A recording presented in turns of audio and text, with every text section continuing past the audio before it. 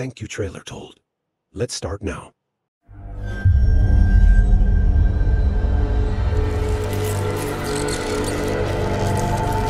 Slender is the strand that guides our destiny, known only by true sacrifice.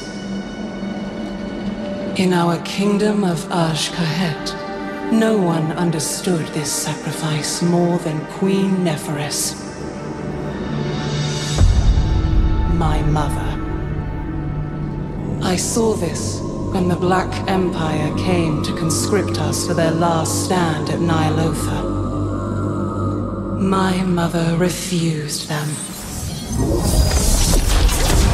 For this treachery, your line will sever itself. This kingdom will wither with the waning of your worth. Her strength defined us that day. And in that moment, we felt destined for greatness. But in the years that followed, our greatness was tarnished. Look at them out there. Wretched, starving. I am not immune to our people's suffering. I believe better days will come. Not if you keep failing to seize the moment.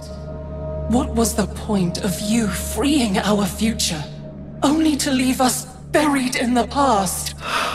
You comprehend so little. There is much for you to learn before you can be queen. Mother! Mother!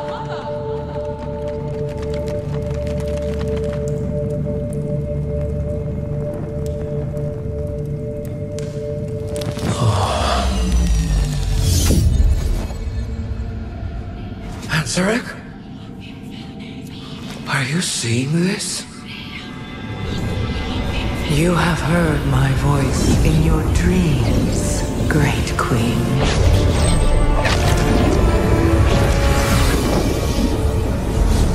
The Harbinger.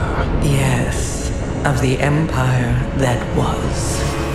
But the old gods are dead. The empire lies in ashes. And a shadow has fallen on your kingdom. But the blood of the old gods can make your people powerful again. Your reign could last for eternity. All you have to do is take my hand. Your words are tempting, but the cost is too great. I would never risk my kingdom for such power. Mother, who are you talking to? Oh, ghosts, dearest. As always, they are my ready counsel. I'm not sorry for what I said. I only want our people to be great once more. Greatness is fleeting. What we must do now is endure. Your time will come, child, but only when you are ready. What have you done? You're not the only one seeing ghosts, Mother.